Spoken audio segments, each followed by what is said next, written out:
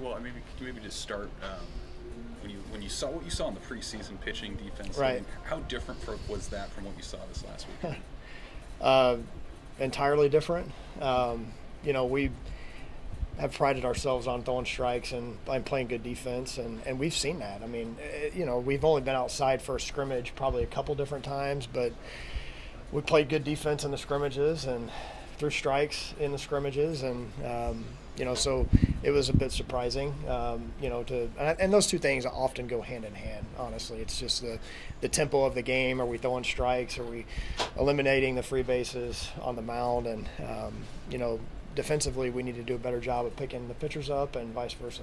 Was it something that kind of snowballed on itself a little bit as the weekend kind of went on, you think? I wouldn't say that. I just think they took advantage of every mistake that we made. I mean, they did what good teams do. You give them an inch, they take a mile, and I think that's kind of what we saw this weekend. Was ran into a good team, well coached, knew they would be, and they made more plays than we did, and they got the results they wanted. How do you sort of, I guess, reconcile the difference between preseason and what happened? Was that just getting outside opening weekend? Was that something else? I think it's just trying to break in a new team against another opponent that's got similar goals that you do, and again, it's certain things that you don't necessarily learn about your team until you get in the fire. And we saw some things that were surprising, but it's not going to define who we are as a team. I mean, that's kind of the message that we've talked about. It's like, hey, we're going to learn from it and make the adjustments necessary to move on, and I anticipate that happening. Have the guys kind of responded the right way? Oh, yeah. We've only had one practice since we got back, but it was turn the page, move on. Again, we're trying to become the best consistent version of ourselves, and that's the point that we've got to get to, and we need to figure that out sooner rather than later. Which area was most surprising to you that didn't show up? Defense. Yeah, I mean, I think that part of it is what we hang our hats on, and we've been really good at. And there's really not been any signs of, going into the year that it was going to be an issue. So that part of it was probably the most surprising.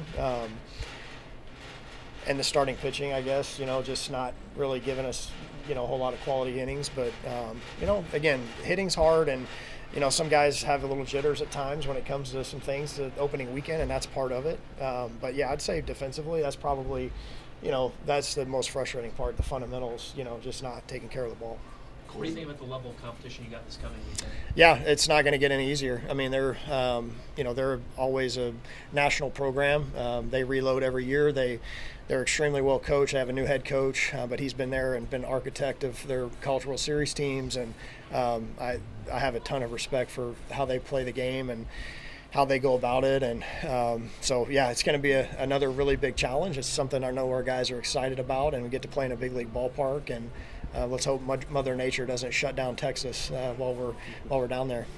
I know Colby was kind of a bright spot this weekend, and I know you've talked about him being able to battle back. How nice was it just to see that kind of manifest itself? Yeah, I mean, it was awesome. I mean, what a great story.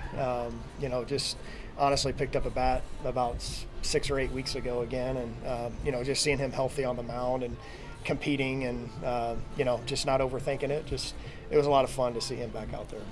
Got the same rotation, first three this week? Yeah, the first 3 guys will be the same in that order. I expect those guys to have a good bounce back. Was it nice to get some of those younger guys out on the bump this past weekend? Yeah, I mean, 4-game series, we figured that we'd see pretty much all hands on deck. So had some guys had their first collegiate outings and kind of get the nerves out of the way, and it was good to do that again against a quality opponent in a tough environment. Any update on Jake and how he's? Yeah, Jake, it's not good news on him. He's unfortunately looks like he's going to have something that keeps him out. So season. Yeah, it's going to be a long-term injury. Yep. How's Jack Style coming along? I know he was someone you guys liked at first base too. Didn't really see him this weekend. Is he in the plans as well? For sure. Yeah, I mean he's just like everybody else on our team and ready at any moment's notice. So he's working hard, and he's squarely in the mix. I mean, he found himself on, at first base at the end of the game when Colby was on the mound, and so he'll get his opportunities. What do you say to a guy like Jake, who's been through some stuff before, obviously? Yeah, I mean, it's hard. It's difficult. just going through it, a couple different times with an injury. Again, is something that Colby's dealt with, and maybe he can look to that and see that, hey, I can come back. Jake's a baseball player. He wants to play baseball, and so I think he's going to do what it takes to get back and have a great attitude. He's been through it once before, and just come back better than ever. But it's tough. I mean, it's a difficult thing. I mean, I just told him I love him, gave him a hug, and said, hey man, like we'll get through it. So. What's the key for stopping the run? TCU, I know, likes to be aggressive on the base paths. What's get the kind of leadoff hitter? thing? Yeah, like we didn't do a very good job of that this past weekend either. So get the leadoff hitter. Again, just mixing up your timing, those type of things, and don't get into too much of a rhythm. I mean, you also don't want it to take away from your conviction on your pitch. So that's the point of the pressure run game, is to try to take your attention off the hitter. So we've got to be cognizant of, we got to go get the hitter and trust that our timing and looks and those type of things are going to be where they need to be to slow that running game down. We got a great catcher that is really one of the best catch and throw guys in the country. Will, what is the exact injury for Jake?